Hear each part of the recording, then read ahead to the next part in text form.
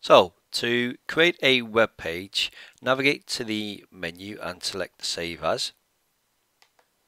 And in the Save As type drop down box, select web page, save it to a location of your choice, click Save. Now you can see it does change your page layout to web view. So now if we close down our document that we've saved, you can see where you saved your web page.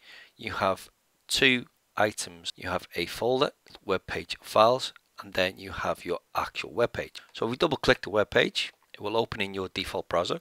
So you can see the document you've created is now a web page. If you wanted to edit this, simply right click on web page and select Open With, choose Microsoft Office Word, edit, click Save, close your Word document and reopen your web page, and you can see the change. Thanks for watching. Bye bye.